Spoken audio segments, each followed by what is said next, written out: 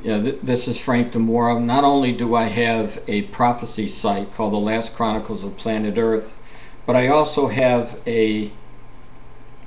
on my site, I have a prayer network that is called the DiMora's Global Prayer Network.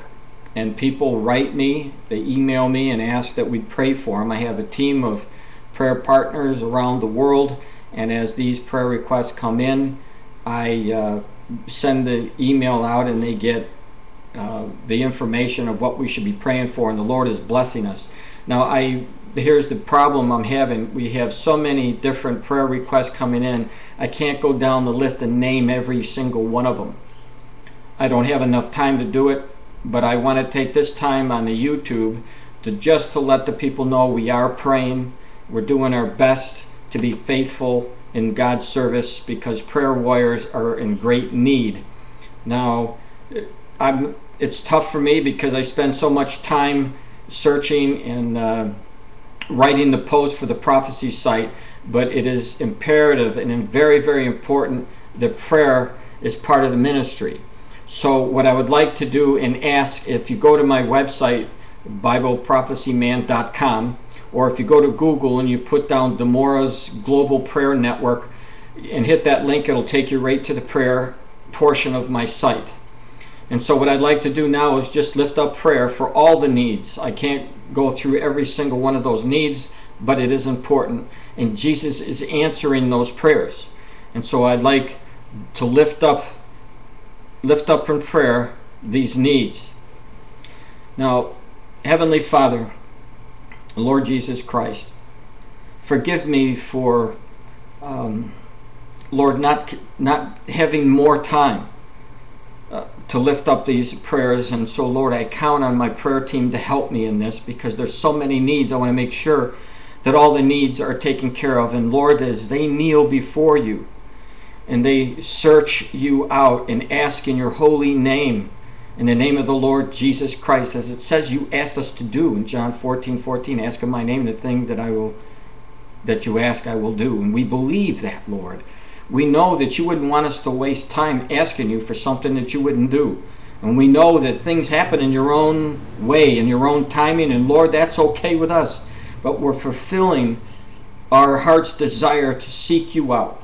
And so, Lord, there's been so many prayers. We'd ask, Lord, that you look down at the site at all the prayer requests, salvation requests for family members, for healings, for hips, for jobs, Lord, for all different kinds of for diabetes problems, for marital problems, from people looking to have a relationship with either a man or a woman in a good Christian relationship, prayers for the nation Israel.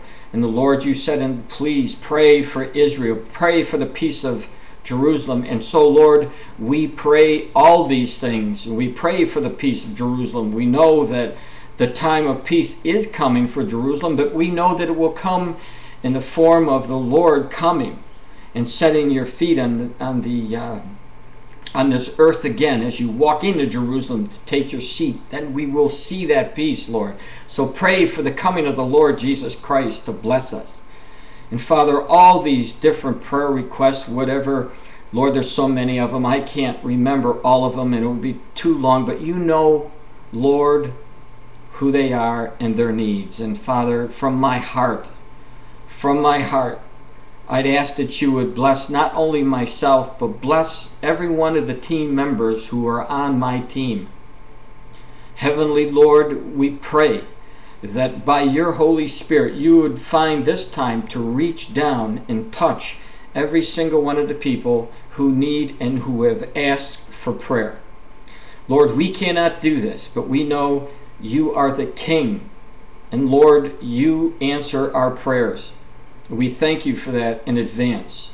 And Lord, we don't doubt, I don't doubt, that Lord, you are working in our behalf, and you know what we were going to pray for even before we prayed it, and you've been working behind the scenes to fulfill those prayers because of our belief in you. And so with that, Lord, we give you great thanks. Great thanks. And Lord, special prayer for Gina Romano, Lord, who has been looking for a job. I know that We'd ask that you would open a door for her, that you would provide for her, and all the other people who I didn't mention here tonight that are looking for work, who've been laid off because of hard times in the United States or wherever they are in the world, who have asked for jobs. Lord, we lift them up to you, all of them. We'd ask that you would bless them financially, Father, and show them, give them direction. I pray, Heavenly Father, that your people would desire to kneel before you and submit before you and ask humbly that, Lord, that you would give them boldness, that you would give them on their Holy Spirit that you've given to them to have their candle in their heart to shine, so that the whole world would see that the person living in them is really you. And that, Lord, when they see the person, they see you inside that person. May that always be with all of us. And so with all these prayers, I pray that people will be encouraged to help us out. Not just myself, but my whole team. And join together, that the Holy Spirit would cause a group of people, strong, on fire, born-again believers in these last days, to come together, not with a fist of anger and to say, I will destroy you because you don't believe me, but an open hand of gesture, waving, please come in and let us pray for you. And if you are our enemies, we pray for you and ask that God would direct your heart to unclisp a fist of anger, and the Lord, that their fist would turn into a reaching to the Holy Spirit and asking Jesus to turn what we know is a society that's degrading and declining and falling into darkness, and to lift up those, Heavenly Father, who desire to be right with you. Lord, we know that you're searching these times and you're picking people that have these open hearts. And my prayer would be is the same thing that happened to Paul, who was out killing the Christians, that, Lord, on that road to Damascus, that you took the scales off of his eyes, that, Lord, he became one of the most influential people in the New Testament to bring in the people that he was set out to kill. And Lord, you made him into the greatest evangelist ever. Father, we ask you bless us.